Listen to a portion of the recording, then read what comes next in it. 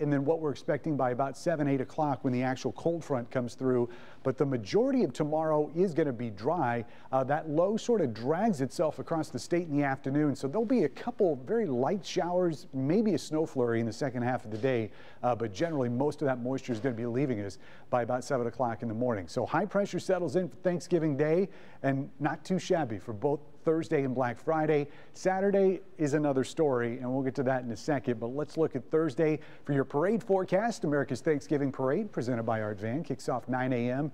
At downtown, and we are, at least our coverage does. 35 is what we're expecting at that time. Sun and clouds around.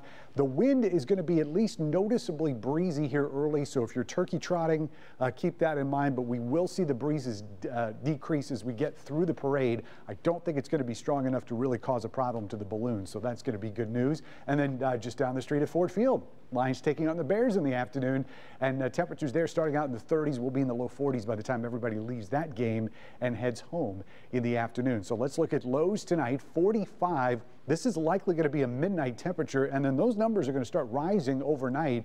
So again, don't be surprised to hear a couple rumbles of thunder out there, but we're not anticipating anything severe. 56 tomorrow, and the wind speeds are going to be high. Sustained winds at 15 to 25. Gusts are going to be in the 40 to 45 mile per hour range, especially in the morning, but then possibly again as we get into the afternoon hours from that 3 p.m. to 7 p.m. time frame.